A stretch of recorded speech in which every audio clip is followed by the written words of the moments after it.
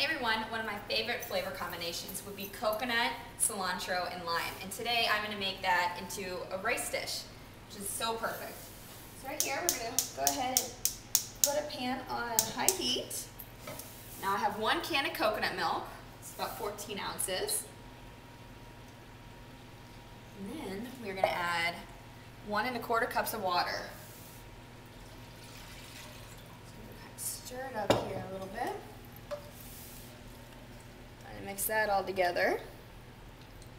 Beautiful. And then to that, we're going to add 1 1/2 cups of jasmine rice. Now jasmine rice is different than regular rice. It's a lot more fragrant, and then you have to use it. If not, you can use like a long grain white rice. That would work as well, but it won't have as much flavor as a jasmine rice. You can find it right next to the regular rices.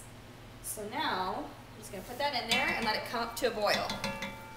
We're going to turn it down and let it simmer.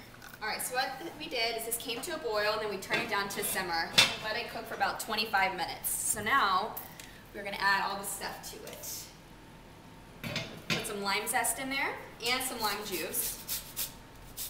Alright, so we just put the zest in there. Now we're going to salt it a little bit. Just a little bit of salt in there. We're going to add the juice. Go ahead and just cut them right in half, just like this. I like to take a fork. Just put some juice right in here. So you want the juice of both of them. Alright, so we just added the lime juice in there. So now we're just going to chop up some cilantro here, stems and all, because sometimes the stem has more flavor than just the leaves. Make sure you get everything in there. Chop it up, just like this. We're going to add it in here. Now with a fork, you want to fluff it, because if you do it with a spoon, sometimes it makes it mushy. You don't want mushy rice.